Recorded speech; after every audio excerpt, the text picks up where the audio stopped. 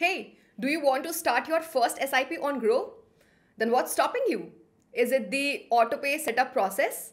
Then please don't worry, we have got you covered. Let's understand what an autopay is and how it will help you with your mutual fund investments. So guys, as the name suggests, the autopay feature is a way to automate your SIPs seamlessly.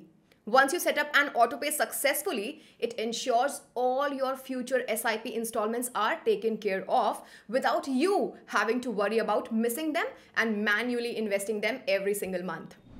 In simple words, an autopay is an instruction to your bank to transfer money on a regular basis to fulfill all your SIPs registered with Groww. Moreover, you can register multiple SIPs under a single autopay facility. So now that you have understood how and why an autopay is essential, let's now understand how to set up an autopay on Groww. So once you do an SIP, you will see this screen. Tap on the Setup Autopay button and you will be redirected to this portal.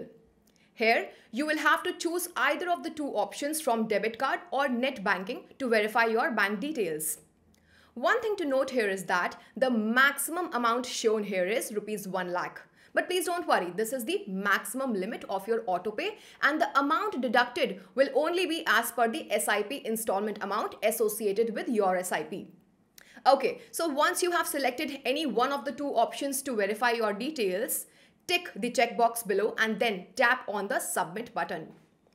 You will be then redirected to the debit card or net banking verification portal where you have to enter your bank credentials for verification purposes.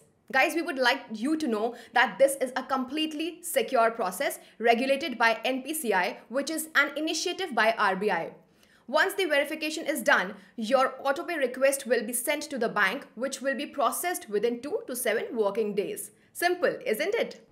But one more thing, we would request you to complete the autopay setup in one go, because if there's a failed or incomplete authorization attempt on debit card or net banking portal, you may face errors on your immediate next attempt. Hence, to avoid all of this hassle, take out 2 minutes and complete this process in just one go. That's it. Thanks for watching and happy investing. Bye.